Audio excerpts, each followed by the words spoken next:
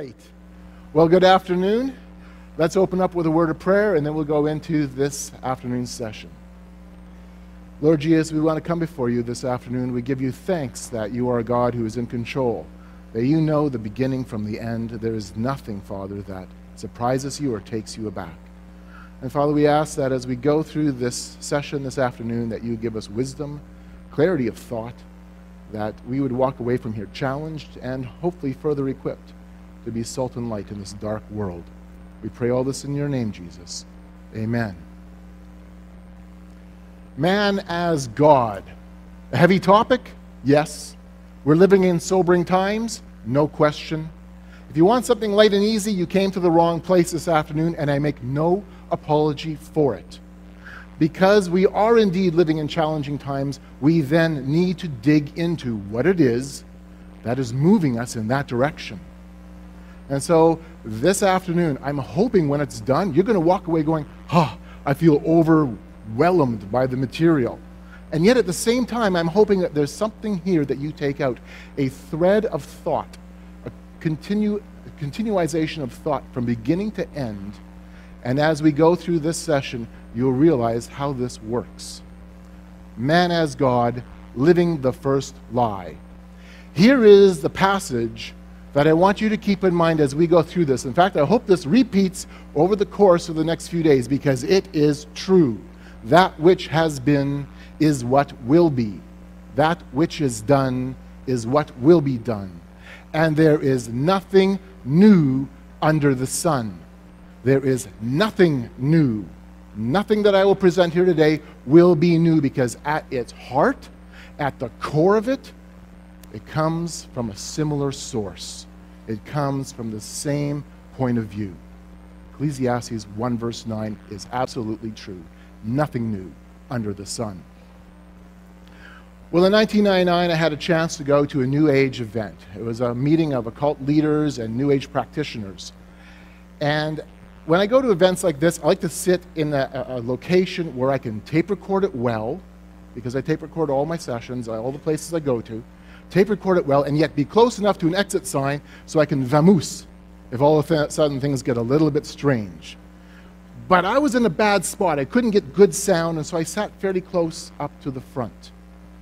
And then, as the day progressed, one of the speakers said, "Get up, everybody rise, and form a circle and hold hands." And I'm like, oh no, I am too far from the exit. This isn't going to work. And I ended up holding hands in this big circle, and it was explained to us that energy would infuse this circle. And all I was doing is praying, Lord, this is not a good place. I don't like it. And as we were gathered in this big ring, a singer stepped into the center and started singing to us. And this is some of the song lyrics. I am the Alpha and Omega, the beginning and the end, the first and the last. Sounds like an evangelical song, doesn't it? I am the Word of God. I am the Lamb. I am the King of Kings and Lord of Lords. I am holy, holy Lord, God Almighty, which was and is to come. I am that I am. When this song was complete, the organizer stepped back into the middle of the circle and said, "The Christ within me salutes, honors, and respects the Christ within each and every one of you." At that point, hands dropped, and everybody bowed to each other as deities. And I stood there, numb by what I was witnessing. What I had just witnessed was an actual, you could say, an actual resurrection of Genesis. Primarily, Genesis chapter 3. This was the living of the first lie, the big lie, the original lie. Flip open to your Bibles to Genesis chapter 3, and we need to read these verses. Actually, we'll read verse 6 as well. Because this is it. This is where it starts. This is where everything really starts when we want to understand deception, when we want to understand the way the world is moving. Genesis 3, 1 to 6, pardon me. Now the serpent was more cunning than any beast of the field which the Lord God had made. And he said to the woman, "Has God indeed said, 'You shall not eat of every tree of the garden'?" And the woman said to the serpent, "We may eat the fruit of the trees of the garden. But of the fruit of the tree which is in the midst of the garden, God has said, you shall not eat of it, nor shall you touch it, lest you die. And the serpent said to the woman, you will not surely die, for God knows that in the day you eat of it, your eyes will be opened, and you will be like God, knowing good and evil. So the woman saw that the tree was good for food, that it was pleasant to the eyes, and a tree desirable to make one wise. She took of its fruit and ate. She also gave to her husband with her, and he ate. This is it, ladies and gentlemen. This is the first lie. This is the great deception. Notice some of the Luciferian tactics that take place in this passage. There's a focus on doubt. Did God really say? Did he really say that to you? And then there's the alternative. You will not die. You will live. Indeed, you will live forever. And then there's the offer of almost a form of Gnosticism. In essence, it is the first Gnostic promise. That there will be salvation through knowledge, special spiritual knowledge. You will be as God, knowing good and evil. You will be as God. What are the implications? They are huge.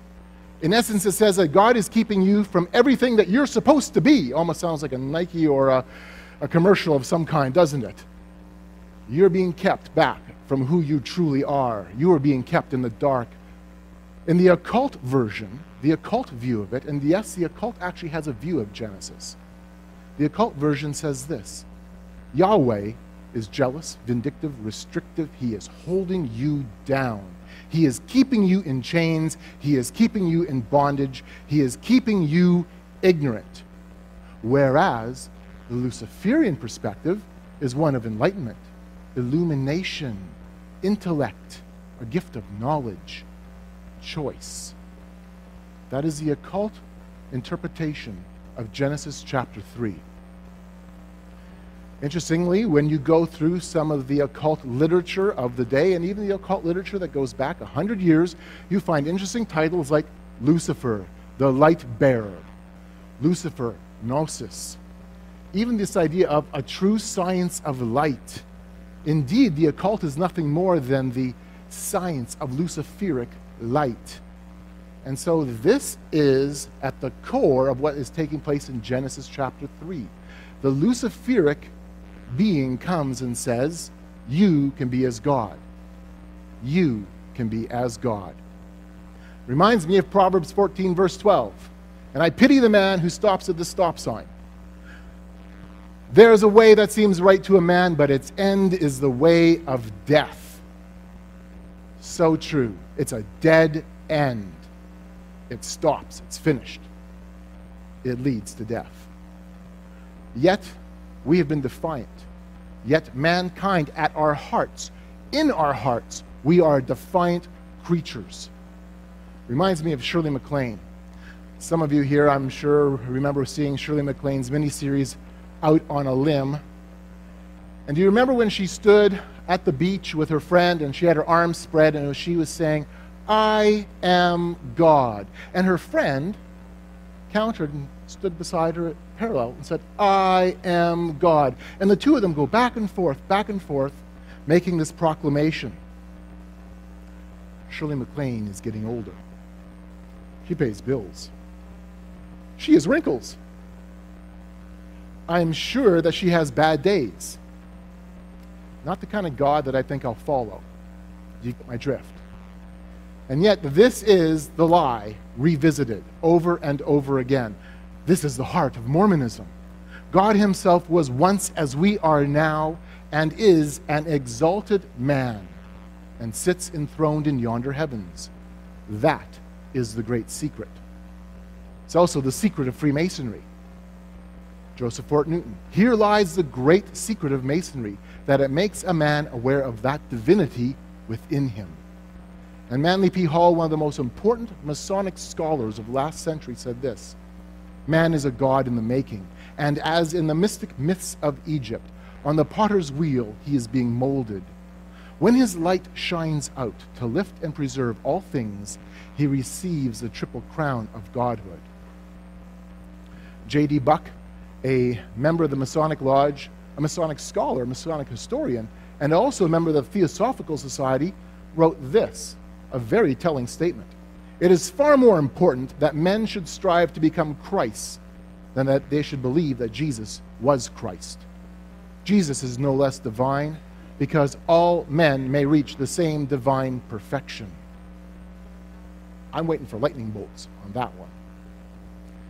Theosophy, started by this happy-looking lady, Blavatsky, and followed up by Annie Besant and Alice Bailey and many others since then, teaches the same thing. It has as its core the same philosophy. Theosophy is the mother of the New Age movement. Theosophy is a combination of the teachings of Freemasonry, Eastern mysticism, Hinduism, Buddhism, Western-based occultism. It meshes it together. It brings it all together into a new mystical way of looking at life. And it's called Theosophy.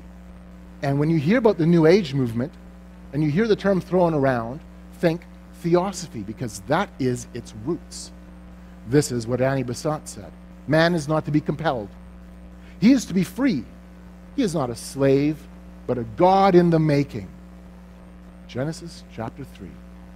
In the New Age, nothing can touch me but the direct action of God, and God is my omnipotent self. I can do all things through the strength of the Christ I am. I am strength. Captions are in original from John Randolph Price, the leader of the New Age movement, particularly during the 1980s. Do you see the same thread? Do you see the same theme? There is nothing new under the sun. We revisit the big lie. Oprah. Who here watches Oprah? A few of you, I'm sure, turn on the television once in a while, and there she is. I guarantee you, your neighbors watch Oprah. And yet what she has been promoting and what she's been teaching does nothing more than parrot what we've seen so far. She promotes Eckhart Tolle with his books. One of his books, The Power of Now, says that you can substitute Christ for presence if that is more meaningful to you. Christ is your God essence or self. In A Course of Miracles, which she promoted for quite some time, Lesson 29 says this: God is in everything I see. Lesson 61 says, I am the light of the world. Do you see the parallels? Do you really get the drift that's coming through this? The almost Christianese terminology, the biblical terminology. And then Lesson 70 says this: my salvation comes from me. My salvation comes from me? I'm my own God? Guess what? I'm a fool just like everybody else in this room. I have struggles just like everybody else in this room. I have challenges just like everybody else in this room. I hate getting up in the mornings. And sometimes I don't go to bed very early, and when I wake up, it's like, my salvation is me, your salvation is you. Let's get real, ladies and gentlemen. It reminds me of a time in 1999 when I heard the Dalai Lama speak in Indianapolis, where he talked about how he had seen millennium after millennium after millennium because he is a form of a deity. And then the Dalai Lama went on to explain that he had Coke bottle-thick glasses, he had pimples, the U.S. Secret Service was there to protect him, and I thought, wow, what a sorry state you are as a deity. You're just like me. You've got problems. So much for me being God, isn't it? So much for that. Maybe, however, the works of my hands, maybe I can become a God through the works of my right arm. Maybe through technology we can achieve godhood. This is the idea behind eugenics, technocracy, and transhumanism. It's about creating the new Ubermensch, the Superman. Who here has heard of eugenics? I'm sure most of you have. Hands go up? Yes. Technocracy. Anybody? 1, 2. A few of you. You probably read my publication, don't you? Yes. We've been dealing with the subject of technocracy now for quite some time, and it's an important topic. Transhumanism. Anybody? Anybody here heard of transhumanism? 1, 2 hands go up. You know, ladies and gentlemen, in the church, unfortunately, taking a look at history, we have often just given pat answers to easy questions, even hard questions. We've been given pat answers. We're going to be really challenged in the church in the next 10 to 15 years by some major changes taking place, and we need to give a reasoned answer an answer for what we believe, using Scripture and using logic and our intellect. We cannot deny that we have become scripturally illiterate and intellectually lazy. These movements will challenge that. Well, what is eugenics? Well, it's an old idea. It comes from Charles Darwin and primarily his cousin, Francis Galton. It's the idea of social Darwinism. It's the concept that humanity can breed the perfect man. Humanity can, through selective and through very purposefully designed breeding programs, create a new race. In the Nazi system, it was called the Aryan. Science becomes the tool through which natural selection occurs. The heydays of this movement, where it really reached its apex, was from approximately 1900 to 1945. And it wasn't just a Nazi idea. No. In 1907, Indiana was the first of approximately 30 states to pass racial hygiene laws. The idea that we will now sterilize the feeble-minded. We will sterilize the infirm.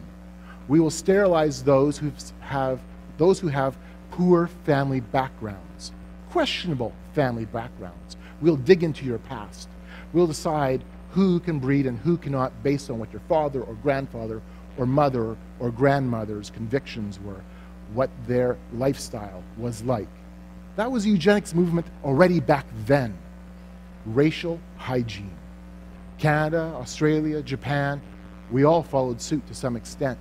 Nazi Germany, however, took it to its logical conclusion with racial laws.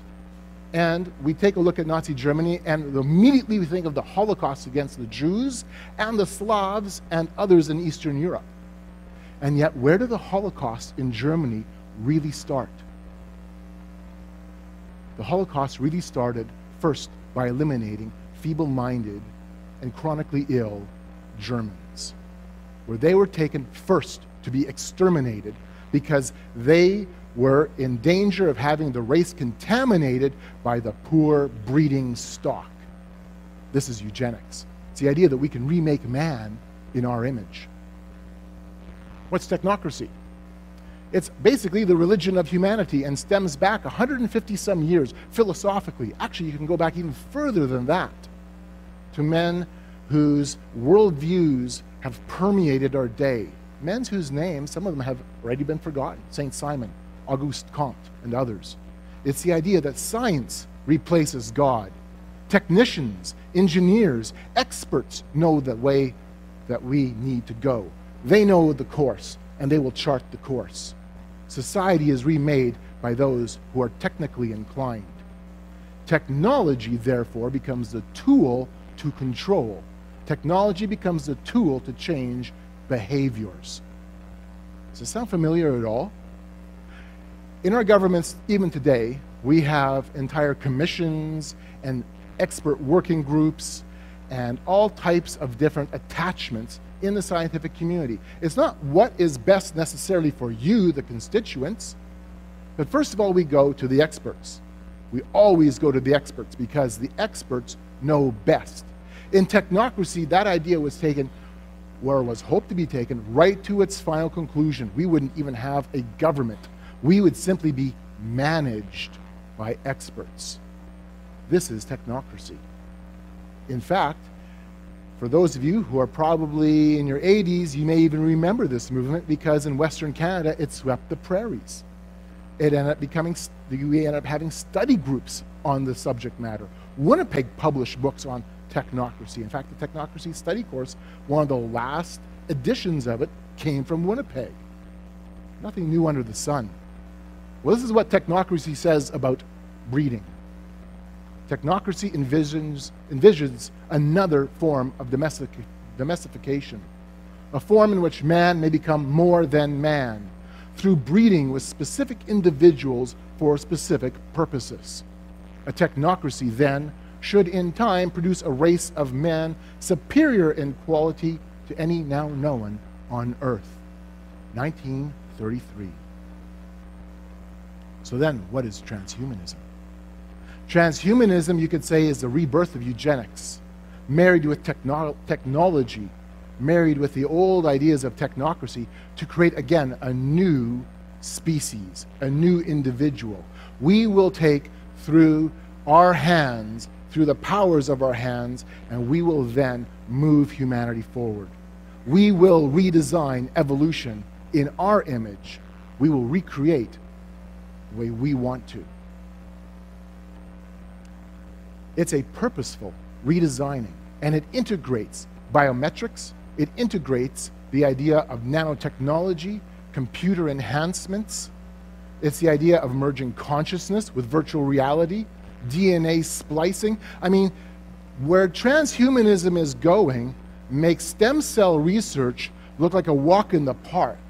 If we think we have issues now with stem cell research, wait until the research is done and the research really becomes public and really gets going in respect to DNA gene splicing within the human genome. We already do it in plants.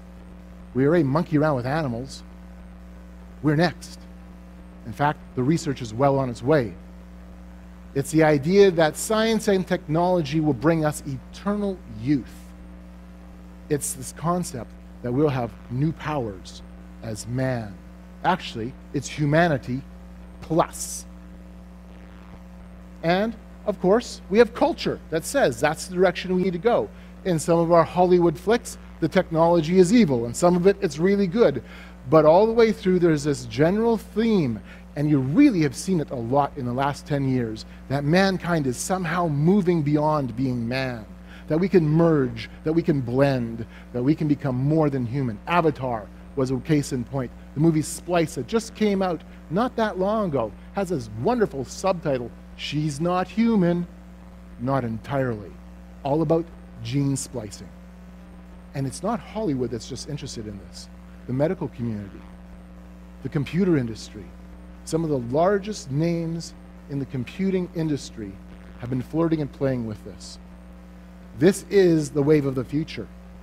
Let me tell you, if you're interested in investing, nanotechnology and the splicing and meddling of the genome is where the big business is going.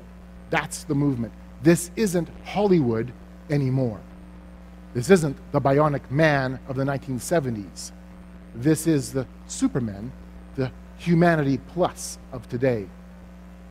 One particular researcher, Richard Seed, who's a nuclear physicist and very involved in the cloning industry or the cloning concept, says this: we are going to become gods, period. If you don't like it, get off. You don't have to contribute. You don't have to participate. But if you're going to interfere with me becoming God, then we'll have big trouble. We'll have warfare. The only way to prevent me is to kill me. And you kill me, I'll kill you. Wow. There's the heart. Technocracy and spirituality. Transhumanism and spirituality. Eugenics and spirituality. This is where we're going. Genesis chapter 3 is nothing new under the sun. But we're going to see the world divide in the next 15 or 20 years, and this is what's being talked about. How do we wrestle through this between the haves and the have-nots? You can be a have if you have the money, if you have the bucks, if you have the power to become a post-human, to become beautiful forever. You may have if you have the cash, you may have that ability. And the rest of us are just going to be, well, sad-looking humans. Because that's the direction that this is going, the haves and the have-nots. So if you can't afford to upgrade, and that's the language that's being used, if you can't afford to upgrade your software, well, maybe what we need to look for is a political savior. Maybe we can look to the United Nations or some other idea of a global government to be our savior, to be godlike for us. This idea brings into play the concepts of international human rights, alleviating poverty, meeting the world challenges. Maybe we can have an international savior to bust through all the problems of mankind and take us to the next level. When I was at the United Nations Millennium Forum in the year 2000, we kind of talked a little bit about that. We viewed the United Nations, or how it was expressed to us, as man's best hope for humanity. And so we talked about all kinds of things that would allow the United Nations to become the entity that takes us and moves us into this century, and that will mold us to become the people we were always meant to be. One spiritual leader within the United Nations, one of the actual leaders of the UN Meditation Group, said this already back in 1973. There is every possibility that the United Nations will be the last word in human perfection. And then the United Nations can easily bloom in excellence and stand as the pinnacle of divine enlightenment. It's the language of Genesis 3. You will see illumination through an institution, through this corporate, collective body of man's best and brightest. Robert Mueller, who is a former United Nations official, made this statement already back in 1982. What the world needs today is a convergence of the different religions. There's a famous painting and poster which shows Christ knocking at the tall United Nations building, wanting to enter it. I often visualize in my mind another even more accurate painting, that of a United Nations which would be the body of Christ. If you don't quite get it, you will. This is nothing more than a replay of the old lie, now institutionalized. Bertrand Russell, one of the most important thinkers of the last century, actually considered probably the most important philosopher of the last century, also recognized the need for world government as the final solution, the final manager. This is what he said in 1959. I believe that, owing to men's folly, a world government will only be established by force, and will therefore be at first cruel and despotic. But I believe that it is necessary for the preservation of a scientific civilization, and that, if once realized, it will gradually give rise to the other conditions of a tolerable existence. We will crush you and crush you and crush you to make sure that we have a government that will remain over top of the world. We will crush you. We will establish it by force. It will be cruel. It will be despotic. And it's for your own good. That's the language here that Bertrand Russell is bringing forward. And yet, this isn't new. We've seen how this experiment plays out, haven't we? Listen, it's often been said that war is the greatest cause of suffering in the world. There's nothing worse than war. Yes, there is something worse than war, and that is despotic governments who kill their own people in the name of peace. Lenin, Stalin, Mao, Hitler, Pol Pot. Unbelievable amount of dead under Pol Pot, all under the name of peace. It boils down to like a maximum, a motto. Peace is the destruction of all opposition. Is this what we want? Is this the direction we want to go? Collectivization, but first through force? No thank you. This sounds kind of scary to me. I don't like it one bit. We know what history did. We know what history's doing even now. No thank you. What we need, therefore, is the right kind of leadership. When I've been to various world government and United Nations meetings, this question comes up. How do we keep from being that despotic world government? How do we stop ourselves from going down that road? Well, we need enlightened leadership. We need the right man at the helm. And this may come through some form of institution, maybe a council or a group of commissioners or a hero, who knows what, but we need leadership. Here's one idea that's been chucked around, the idea of a group of elders. We need world elders who are specifically wise in the ways of the world.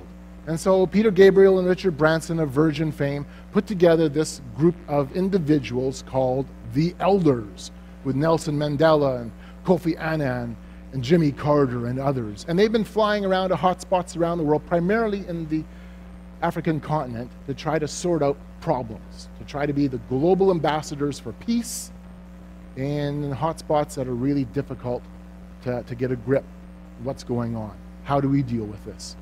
Maybe that's what we need. We need a group of special wise men, the elders.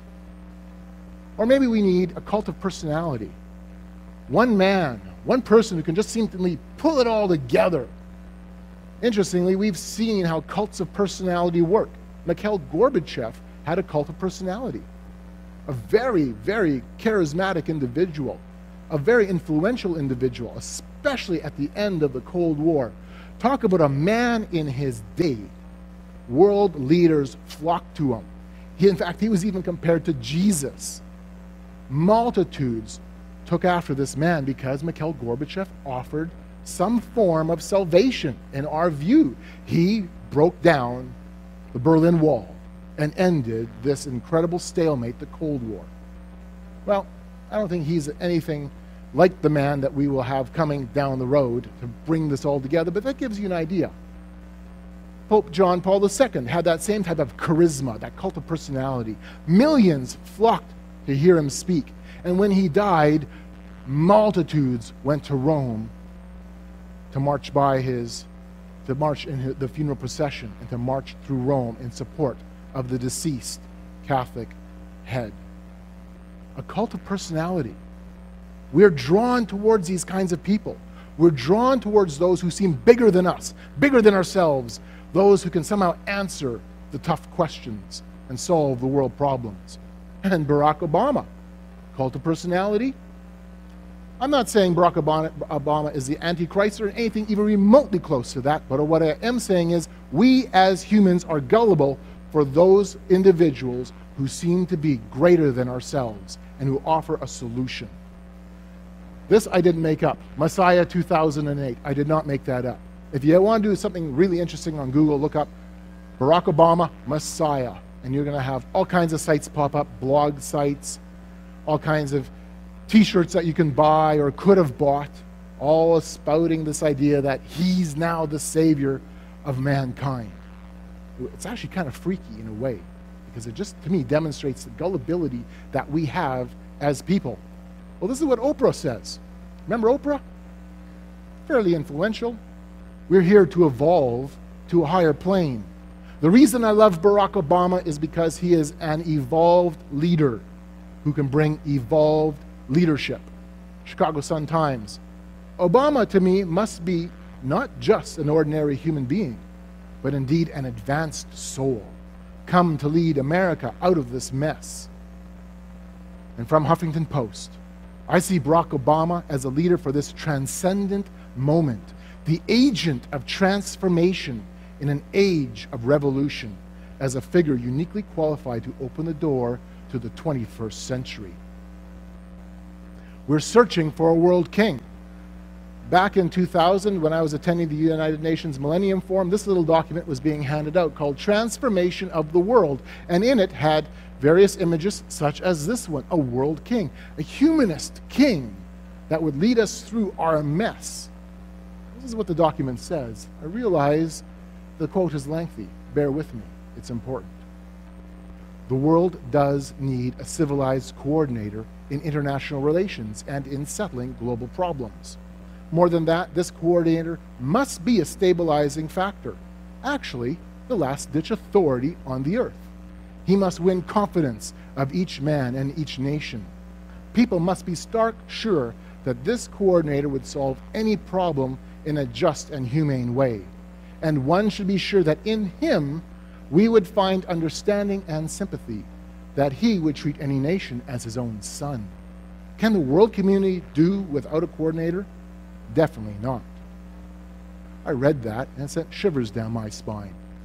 It's interesting to see what direction the world is going. We're looking for a world savior. We're looking for the God of man, in man himself. Well, we're coming around full circle, aren't we? Maurice Strong, former United Nations official, very involved at the World Bank as an advisor, said this in his book in 2000. We are gods now, gods in charge of our own destiny.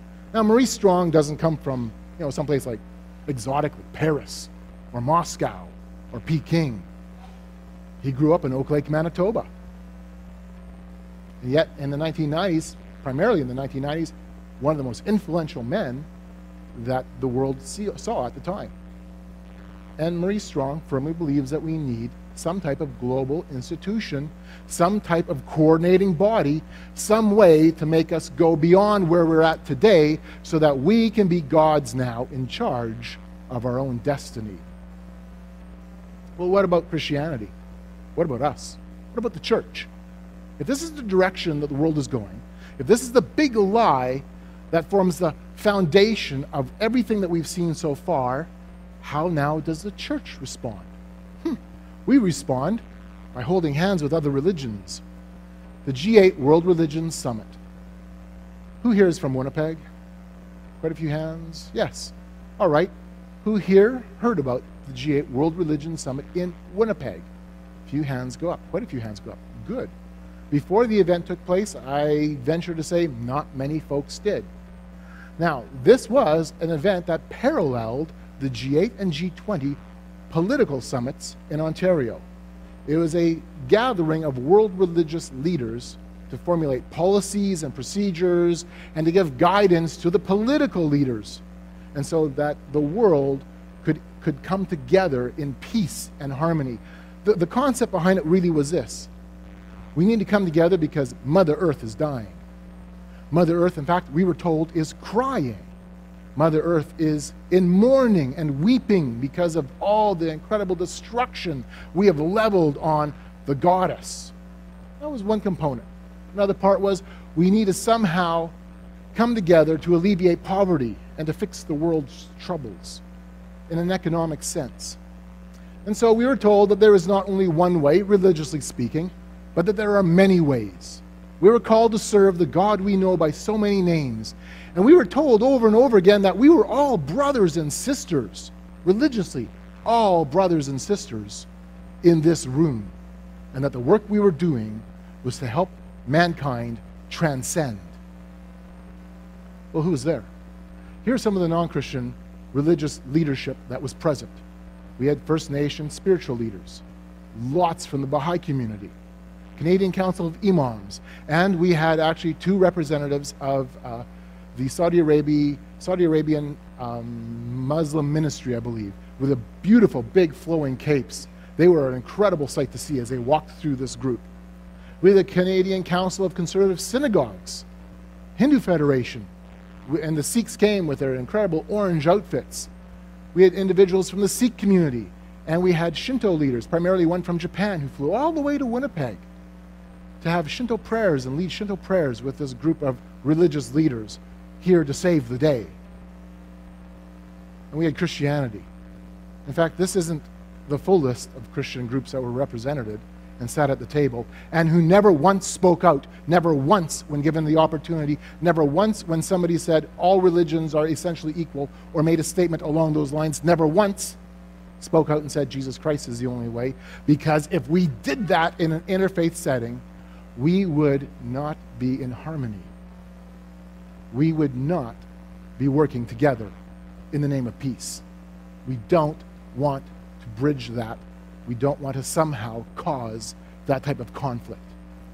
And so we had groups like the Evangelical Fellowship of Canada, who actually was involved in actually hosting the event, Canadian Council of Churches.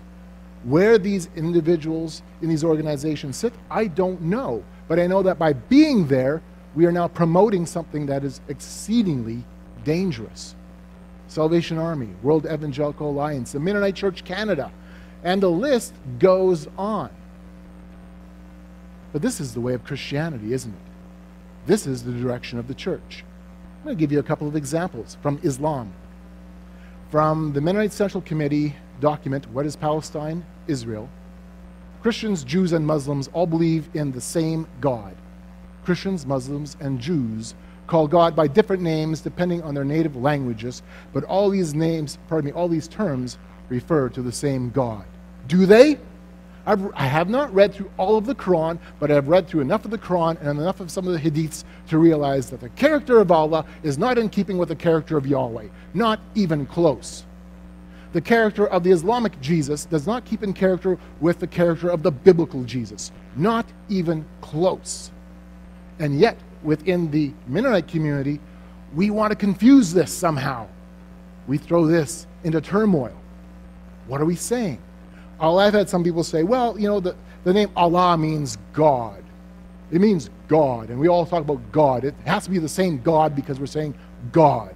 Well, whip-de-doo, I can turn into the Winnipeg telephone book or Southern Manitoba, the Winkler telephone book, and I'm going to pick on Abe Friesen wherever you are, And you will see A Friesen, Abe Friesen, Abraham Friesen, A Friesen, Abe Friesen, Abraham Friesen, A. Are they all the same A Friesens? Come on, no, of course not. So don't tell me that somehow Allah and Yahweh are one and the same because we somehow use a generic term called God. Shame on us. Shame on us.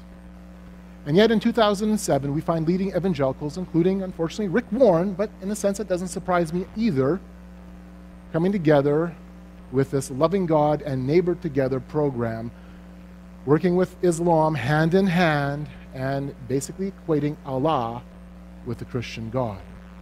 Why? Peace. It's all about peace. We have a cult of peace within our midst. Here's one final example from, unfortunately, a Mennonite perspective, from the Herald Press, Mennonite Church Canada. Published this book, Meeting Multi-Faith Neighbors, which expressed itself in the fact that truth could only be found through mutual exploration of other religions and other faiths. This is the only way that we can find truth in a multicultural world. This is it. So this is what we have. We have an opinion-driven church. In Isaiah 45:22, God says, "Look to me and be saved, all you ends of the earth, for I am God and there is no other." Yet what we're saying, in essence, is that our opinion of religion is somehow higher than God's standard of religion. When we flirt with these interfaith conferences and in this interfaith context. When we go alongside with this movement, in essence what we're saying is the opinion of our religion and an opinion of religion, period, supersedes the word, the authority of God. It goes right back to Genesis chapter 3.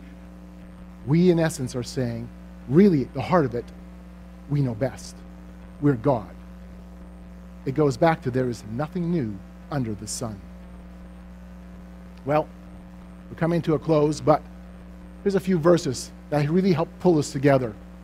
And of course, Genesis 3, we've already touched on this over and over again. Eat of it, and your eyes will be opened, and you will be like God. Proverbs 14:12, there's a way that seems right to a man, but in the end, it leads to death.